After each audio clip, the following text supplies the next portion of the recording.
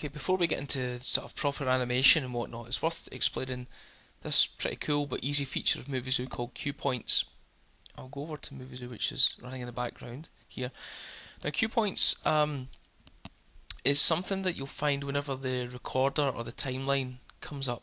So let's go ahead, let's go to timeline. Okay. This little icon here, this little button here with the diamond in it, that's a cue point, and you can see that the tooltip that comes up is toggle cue point. I'll just pull the start and end markers out here to see what we're doing. Now, a cue point lets you label the timeline at a point in time. Okay, so the way that you insert them is either when you're playing back and previewing your animation, you can go, okay, give me a cue point there, give me one there. You can also use the insert button on your keyboard. You can also scrub to any point in time and hit cue point.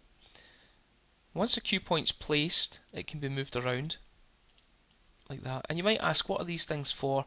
Well, they're basically just markers. So whenever you've got something happening in your scene, like a camera cut or a sound effect, because Muvizu works in passes, when you're directing the character's eyes, you might want to look at an explosion, but that explosion sound effect track won't be visible when you're directing the eyes. So, but what will be visible are the little cue points on the master track. So you can use these little things and place them down when you want to highlight a part of your timeline, when something happens, something that you want to react to.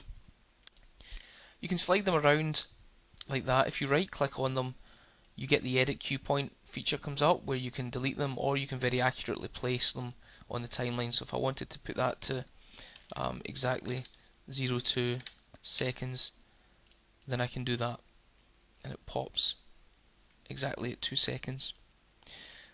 And in a nutshell, it's quite a small tutorial, but they're quite important, and you'll see that when we come to the advanced dialogue tutorial how important and how useful cue points can be.